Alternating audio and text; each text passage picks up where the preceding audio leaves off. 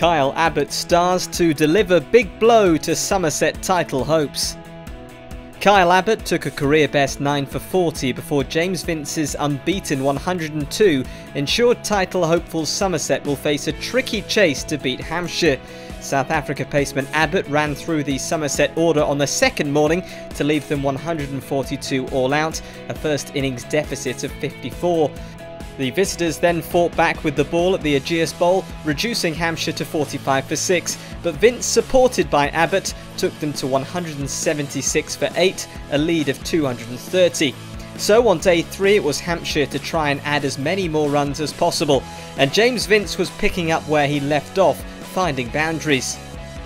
Before long, Abbott and Vince had passed their 100 partnership and were putting Hampshire into a commanding position. But the breakthrough would come as James Vince departed for 142, caught by Davis off the bowling of Overton, Hampshire's captain walking off to fine applause.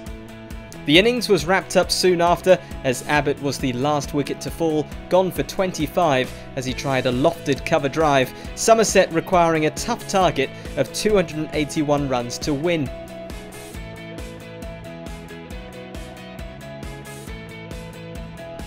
And they would get off to a fairly solid start as the openers moved to 50 without loss. That's the sort of base that Somerset needed in this tense run chase.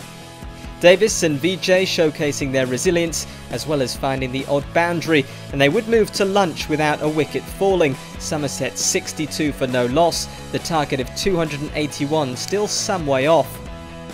The afternoon would get underway with Somerset still needing another 219 runs for a vital win. But with this opening partnership moving through the 80s, the breakthrough arrived for Hampshire, and it had to be him, Kyle Abbott with the wicket, Vijay gone for 29, 10 scalps in the match for Abbott. And there was no stopping Abbott as he removed the captain next. Tom Abel squared up on the back foot, trying to defend, and he got a thin edge through to the keeper. Then the third wicket of the innings, Liam Dawson the bowler doing the damage, Hildreth gone for a duck.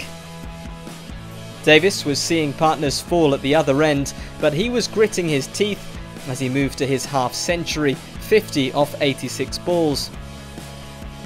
But wickets were tumbling, Abbott with his 12th wicket of the match as he trapped Banton in front, Somerset 95 for 4.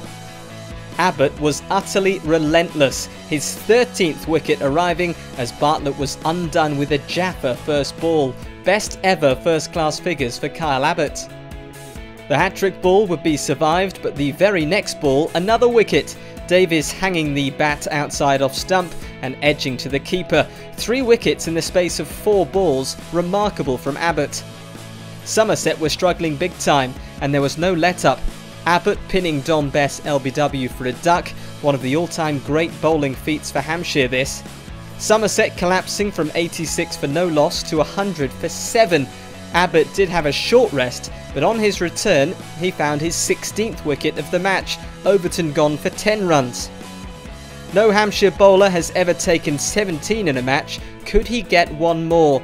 Well, we would have to wait until the evening as tea was reached with Somerset 141 for 8. And it didn't take long into the evening for another wicket to fall. But it wasn't Abbott the bowler, he was the player taking the catch though. Dawson with the delivery, Hampshire 1 wicket away from seriously harming Somerset's title challenge. And the match was sealed by the main man, Kyle Abbott ripping out the off stump of Josh Davey.